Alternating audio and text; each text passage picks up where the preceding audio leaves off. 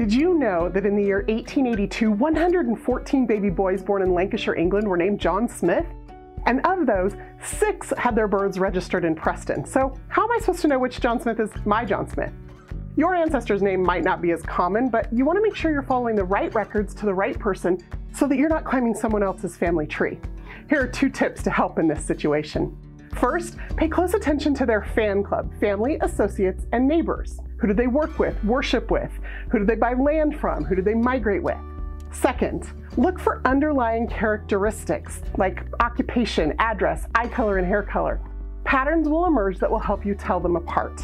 Once you're done, you'll never confuse your John Smith, born in Preston, England in 1882, who had red hair and served in the military, and married Elizabeth from West Derby, with that other John Smith, born in Preston, England in 1882, who was a farmer and never went further than 5 miles from home and married Sweet Mary from down the road.